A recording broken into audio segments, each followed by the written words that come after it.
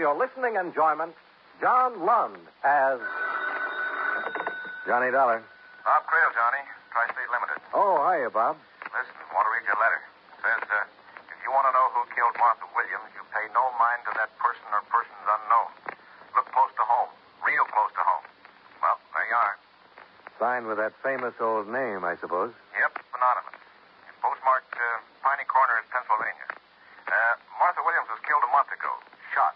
And we carried a $10,000 policy on her. Who's the beneficiary? Her husband, Ben Williams. He's a farmer there. The coroner's jury brought in an open verdict. We're about ready to pay off the policy, but now... How about it, Johnny? Piney Corners, huh? All right, Bob. Provided I can find it on the map.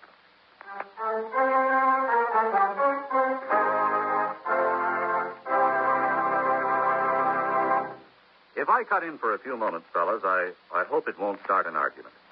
But if you'd like to get into an argument that will pay off 9 times out of 10, you just bet someone that the Treasury Department has its own Navy. Well, that happens to be true. It's a fact that the United States Coast Guard is an agency of the Treasury Department and has the job of seeing to it that any activity involving the coastal waters of our country is strictly within the law. The Coast Guard has many responsibilities to keep it busy. It assists ships and aircraft in distress, protects game, seal, and otter fisheries in Alaska, and maintains the International Ice Patrol in the North Atlantic. It operates lighthouses, light ships, beacons, and other aids to navigation, and removes wrecks and other floating dangers. In addition, the Coast Guard enforces laws and regulations relating to customs, navigation, neutrality, immigration, and quarantine. All peacetime jobs under the supervision of the Treasury Department. During wartime, however, the Coast Guard is attached to the United States Navy and acts directly under that branch of our military service. But whether it operates under the Treasury Department or the United States Navy, the Coast Guard is a mighty bulwark in the protection and defense of our country.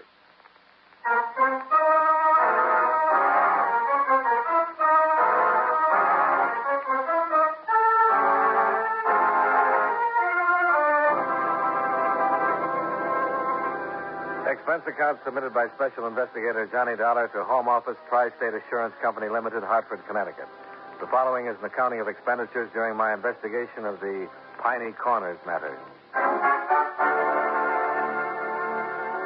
Expense account item 1, $48.40. Transportation to Piney Corners. A town of 1,200 people, 1 inn, 1 restaurant, 1 general store, and 1 constable. A lantern-jawed man of middle age named Jake Finley. Lived here all my life, Mr. Dollar. First murder we ever had. Don't rightly know just how to go about dealing with it. Well, maybe between us we can come up with something. I hope so. Ain't much I can give you in the way of facts, though. Clues, I guess you call them. The woman's dead, and that's about it. Could have been an accident, even. What do you mean, accident? Hunters from the city come through here regular, shoot at anything that moves. One of them might have done it unintentional, then got scared and run. A city hunter with an old-fashioned squirrel rifle? That's what this bullet was fired from. Well, I said it could have been accidental. I didn't say it was. I reckon somebody meant to kill her, all right. Only trouble, though, I can't figure anybody that might have had a reason to. What about this slug? The ballistics boys make anything out of it? Nope. Too flattened out. Sent it clear to Philadelphia. They said there wasn't any way of telling what particular rifle it came from. And pretty near everybody in the township's got one of them guns. No, it's like I said. No clues, not to speak of. There are people, though, Jake, with different motives and different capabilities. And one of them did it. Not the one you're figuring most on, though, Mr. Dollar. Her husband, you mean, Ben Williams? Why not? Ain't the type. Like you said about capabilities, he wouldn't kill anybody. You'll see when you meet him. Well, then suppose we meet him. All right. Farm is just outside of town. I'll drive you out there. But the township's kind of frugal with money, and I will have to ask you to pay for the car expense. Fair enough. Maybe we could make a couple of other calls, too. I'd like to talk to the coroner. You already have. I'm the coroner. Well, let's go.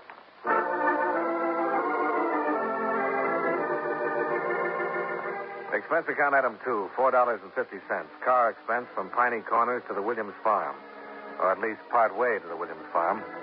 After stopping several times to point out local landmarks, Constable Finley pulled up beside two people who were building a rock wall along the road and introduced me to Williams' neighbors, the Keelers. How do you do, Mr. Dollar? I'm pleased to meet you. Mr. Dollar's an insurance investigator, Ira. He's checking into Martha's death. Oh, I see. Tri-State Company. Why, yes, that's right, Mrs. Keeler. Oh, it was a terrible tragedy. Sad thing for all of us. The Williams have been neighbors for years. Good neighbors. And then this, after all the other trouble they'd had. What sort of trouble, Mr. Keeler? Oh, Martha's illness. After that operation last year, she was almost an invalid, you might say. Ben had to care for her, along with doing for the house and running the farm, too. A lot of time he spent caring for her. Now, Agnes. Not half as much time as he spent hanging around that girl. What girl is that, Mrs. Keeler? Oh, that little flibberty Now, jibbit. Agnes. I'm afraid my wife is just repeating gossip she's heard, Mr. Dollar. Ben Williams is a fine young man. Any stories to the contrary are idle rumors. I know the girl, Mr. Dollar. It's Flora Lane, a waitress at the Piney Corners Inn. You can talk to her when we get back to town. Good. I reckon we better get on over to Ben. Oh, by the way, Mrs. Keeler, the company appreciated your letter. How'd you know it was me? Oh, I just guessed. Nice to have met both of you. Goodbye.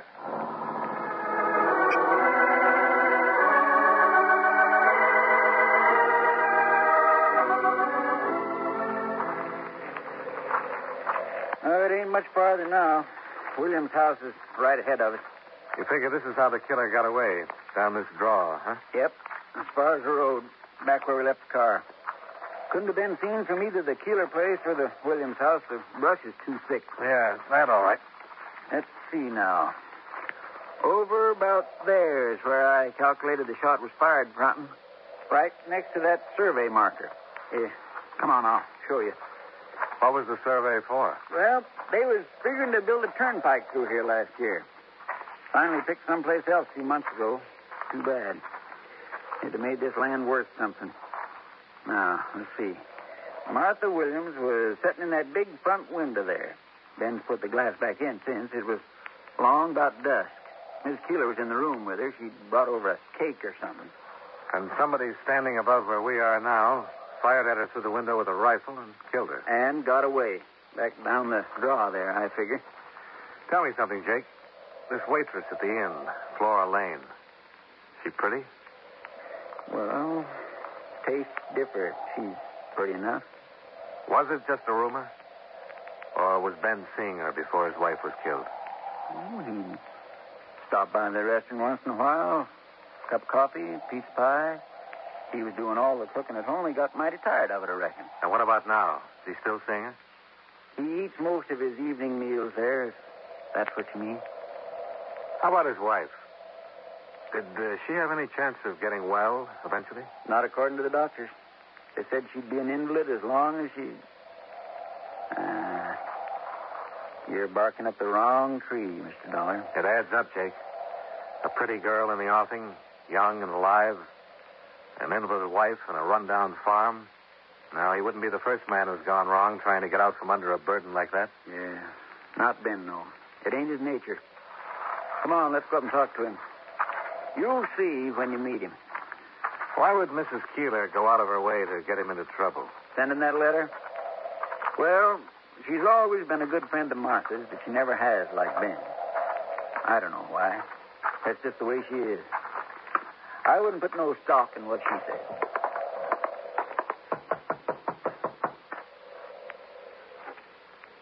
I don't see much sign of life. Well, Ben's in and out. You never know.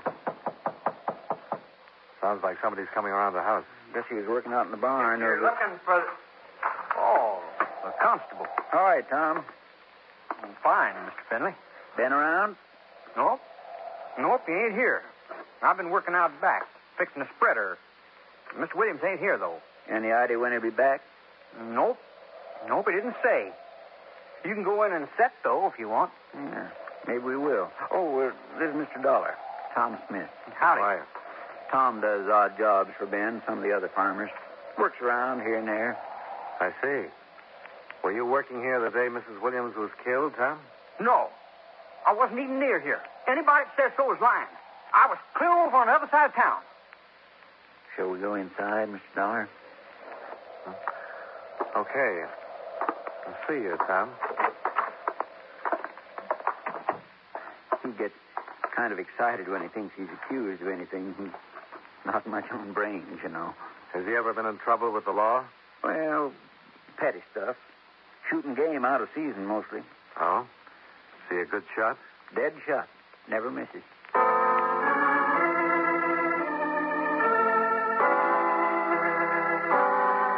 We waited in the parlor for a while, the room where Martha Williams had died. Gradually, the sun dropped behind the hills, and Ben still hadn't come back. We finally left and drove into town. I arranged to meet Jake, the constable, later at his office. Then I walked over to the Piney Corners Inn to eat dinner. There were half a dozen tables in the place, all empty. I was the only customer. The waitress was pretty and friendly and fitted the description. Feels like it's turning out to be a cold night. Yeah, it sure does. We have some awful good pot roast this evening. I think you'll like it. All right, fine. You're a stranger in town, aren't you? Yeah. I'm here looking into the death of Martha Williams. I see. Are you, by any chance, Flora Lane? Yes. Yes, I am. Well, I guess you're the person I'm looking for. You work very fast. I thought it would take longer. Oh? I knew you'd find out, of course. Sooner or later. I was hoping Ben and I would at least have a little time to ourselves first. Well, it looks like it didn't work out that way. Never does. Once you've been knocked down, life never gives you another chance. Did Martha have a chance? I wouldn't have done anything to harm her marriage. Didn't let on to Ben how I felt. Not once. Not until after she'd been killed. That's considerate of you. And I know he didn't give me one thought as long as she was alive. Not in his nature. So I've heard. Doesn't it mean anything at all when a person's acquitted? Acquitted? Acquitted of what? Well, that other... I thought you knew. I thought that's what you... Maybe you better tell me about it, Flora. I'll find out anyway. Now that I know what to look for. Yes, you could, easy. 4 years ago in Chicago, I was working as housekeeper for a family. The wife died suddenly. They said I did it because I wanted to marry the husband. I was tried for murder.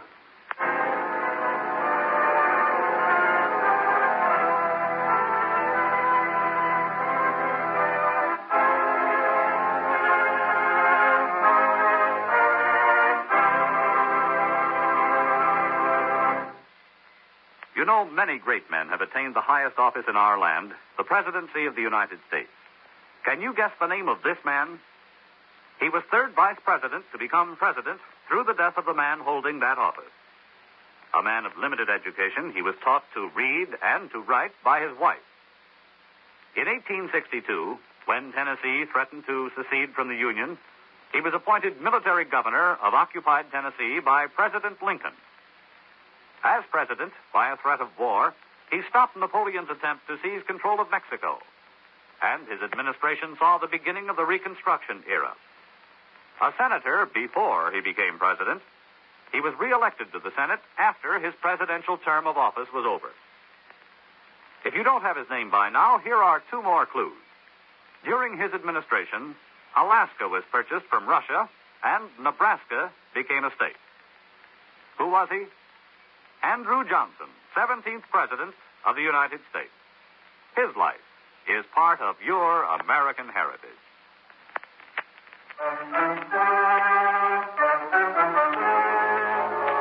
And now, with our star, John Lund, we bring you the second act of Yours Truly, Johnny Dollar.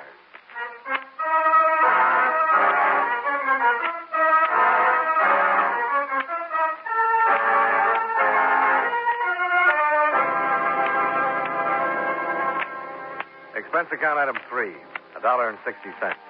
Pot roast special at the Piney Corners Inn. I finished it, left, and walked down the empty street to the constable's office.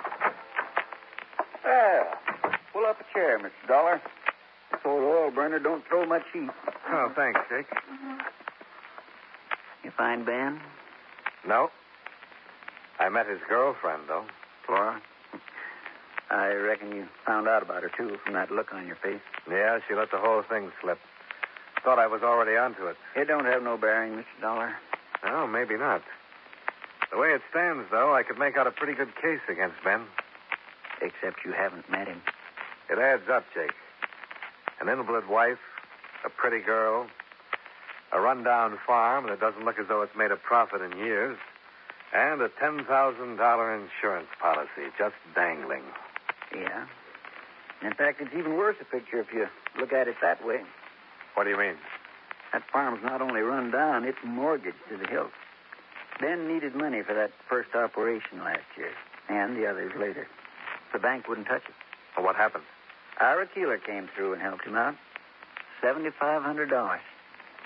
That farm wouldn't bring $4,500 if it was sold tomorrow. Naturally, Ben feels pretty obligated. And $10,000 would take the pressure off all the way around. Huh. I've been wondering about something. You said that nearly everybody in the township had one of those old-fashioned squirrel rifles. What about Ben? No, just a shotgun. Yeah. I saw it when we were out there, hanging over the mantel. And I noticed something else at the same time. The hooks the gun was hanging on. They hadn't been put there for a shotgun. They were too far apart. But I think they'd fit a squirrel rifle just fine. Ben's not one to lie, and he told me he didn't have a rifle. But that's something else I've been studying about, Mr. Dollar. I kind of half remember seeing a squirrel gun hanging over that mantel in years gone by.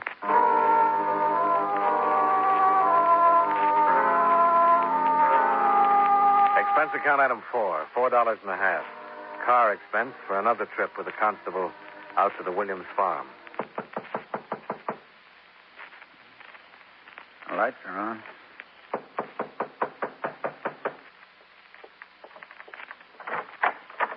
Oh, evening, Jake.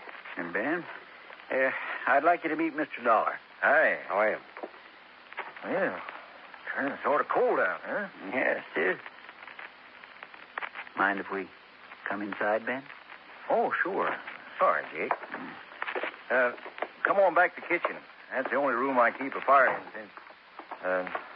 Pull a couple of chairs out on the table there. Thanks.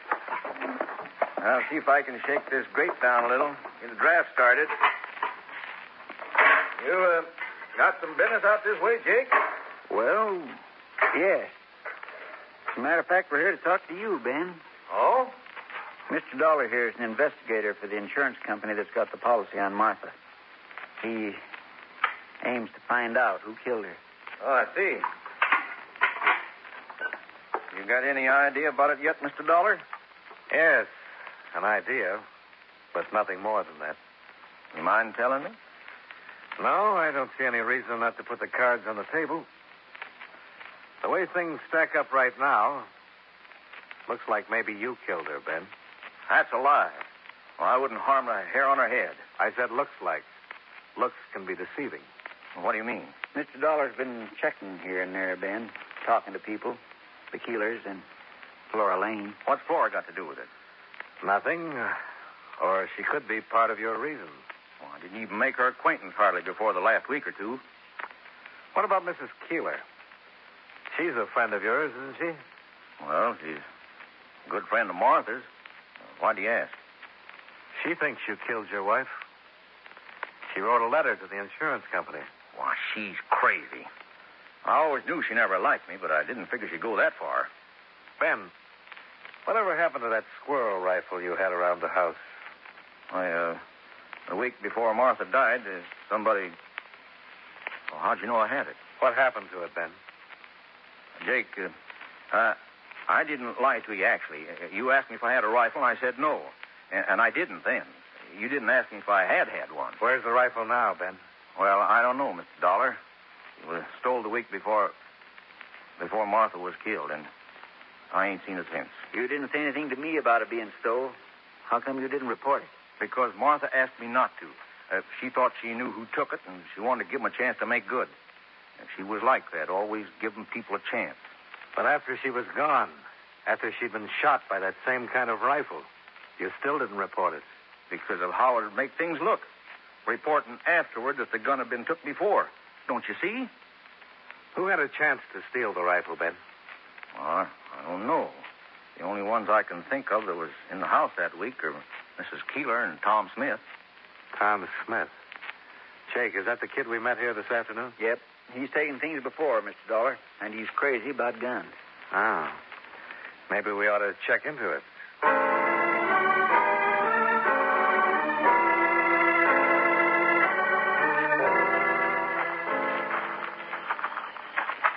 It's around here back at the feed store, Mr. Dollar. Kind of a shack on the corner of the lot. They let him use it in return for keeping an eye on the store at night. I think the door's here at the corner, if I recollect. It's been a long... All right, now. You stop right where you are. It's Constable Finley, Tom. Mr. Dollar's with me. All right. I figured it was somebody trying to break in. Well, now that you know it isn't, I wonder if I could have a look at that gun you're holding. Well, I reckon so, Mr. Dollar. Sure, here. Thanks. You got the flashlight, Jake? Yeah. Just a second now. There we are. Well, no luck. It's a .22. What you fellas up to, anyhow? Tom, what did you do with Ben Williams' squirrel rifle? How'd you find out? Never mind. What did you do with it? I ain't got it now. Where is it? I sold it. I did. I sold it to Mr. Keeler. He gave me $3 for it about 3 weeks ago. 3 weeks. That'd make it a week after Martha Williams was shot. And you took the gun the week before she was shot. Well, Tom? Well, what? I don't know what... Are you saying I shot Mrs. Williams? I'm asking. She was the best friend I ever had. The only one in this town. Never treated me like somebody. I wouldn't do nothing to hurt her. Now, Tom... Besides, that gun ain't even been fired for 3 or 4 years, maybe. Miss Williams never did use it. Well, it's even got rust inside the barrel. Tom, for your sake, I hope it has.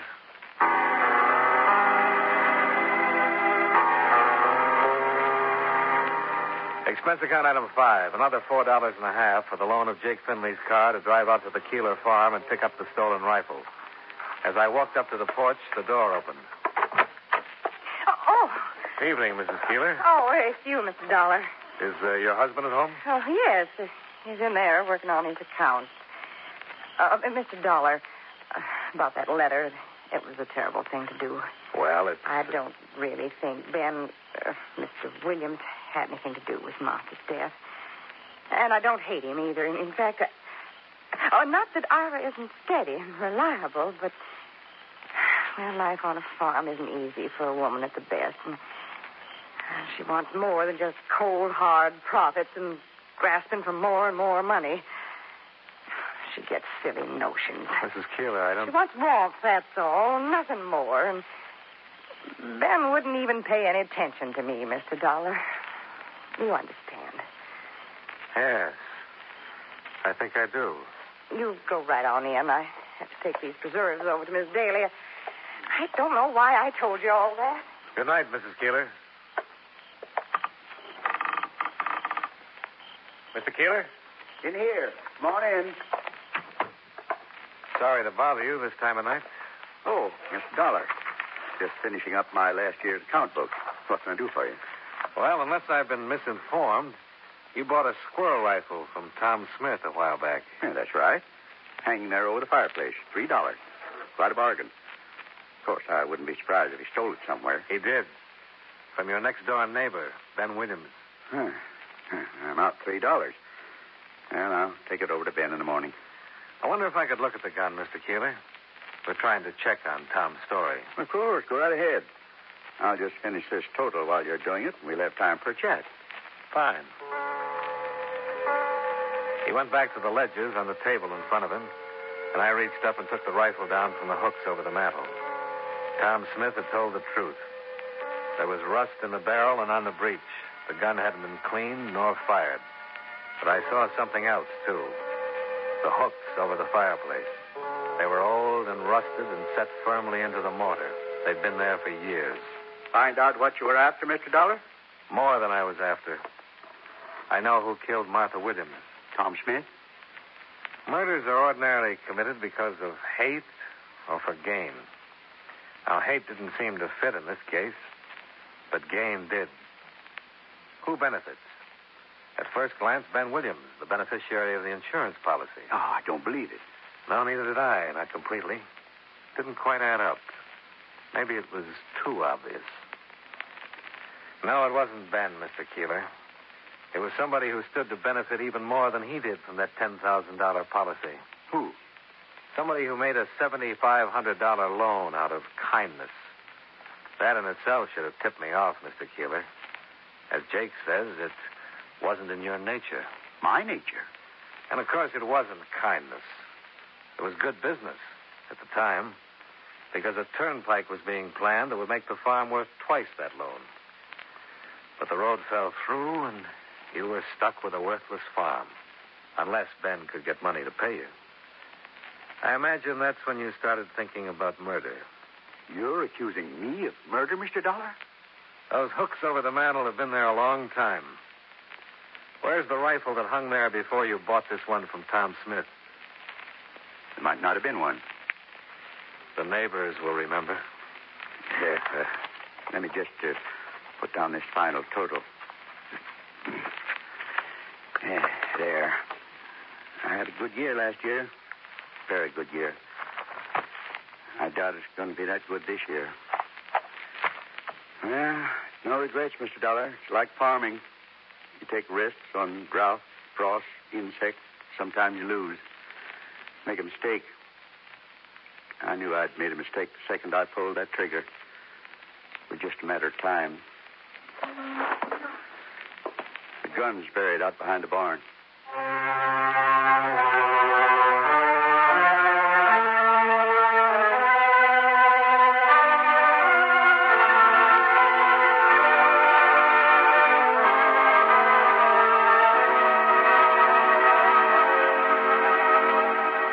Expense account item 6, $57.20.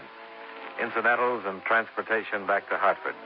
Expense account total, $120.70. Yours truly, Johnny Dollar.